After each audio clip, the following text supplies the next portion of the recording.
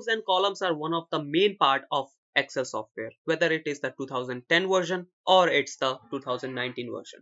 Without rows and columns, there is no Excel software. So in this video, we are going to discuss that how to insert these rows and columns, and we'll discuss about some more important things about these rows and columns. So hey guys, welcome back to Marketing Fundas Global. This is the fourth video in this full MS Excel course, and in this video we are going to show you how to insert rows and columns in MS Excel. So let's get into the video without any further ado.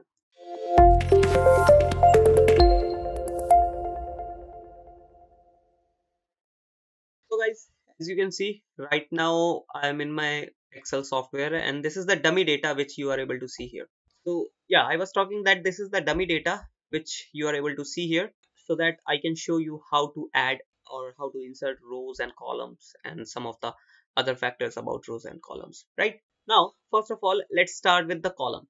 Okay, so let's say you want to add a column here, right? But you don't have any space here, so how would you able to insert one more column here? For that, you just have to go to this wordings here, column A, column B, column C. So you have to go to the column which or wherever you want to add.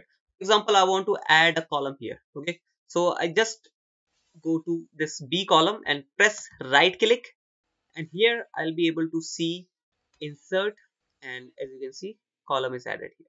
Okay, now for example, I want to add here, so just right click, insert, and the column will be added here. Right, for example, let me undo this, and undo this you just have to press Ctrl Z, so that you can go back your the previous.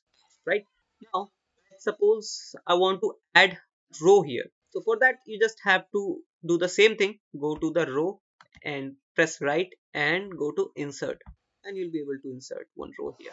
For example, I want to add here, so select the 7th row and insert, and you'll be able to see a row between 6 and 8. There's a 7th row, right? So let's suppose you have just selected this cell. For example, I selected this cell. Now I want to insert something, maybe a row or a column, and I pressed right click here and click on insert. So Excel software is so smart that it will automatically ask that what you want. You want to add an entire row, add an entire column, or you just want to shift the cell to right or to down, right? So for example, I want to add an entire row, so just click on this and press OK. It will add an entire row here. Now for example, I've selected this cell, right, this one, and I have clicked on insert. Now I want to shift this cell to right or down. Let's say I click on down and press OK. It will be shifted to the down, as you can see, right? So that's how you can add columns or rows in your Excel sheet. Now there's one option, merge and center, right? For example, let me add one row here so that I can show you. Insert.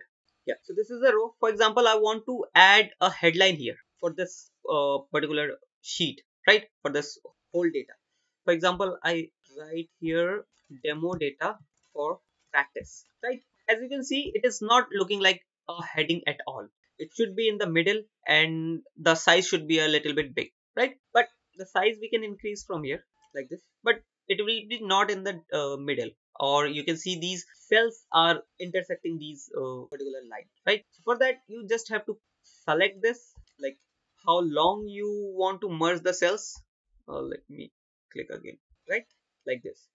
So I want to merge all these cells and want to center the text, right? So I just have to press on this and it will be merged and center. Now if I want, I can change the color as well of the text and the background as well, like this, right? There are some more options as well.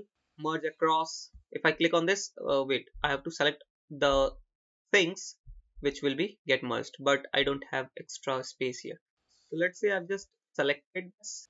Now I want to merge across, so it will be merged all the rows, right? And few more options are here. Let me show you.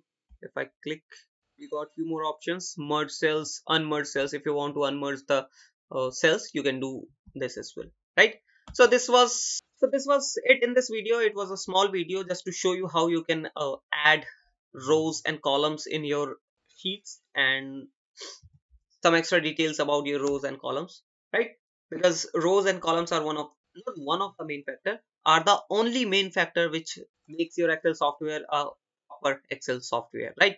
That's why I've created this video. I hope you like this video. I hope you understood each and everything. If you still have any question or query, please comment down below. I'll answer those questions in the comment section itself. And if you like the video, please hit that subscribe and like button. We'll meet you in the next video. Till then, bye bye.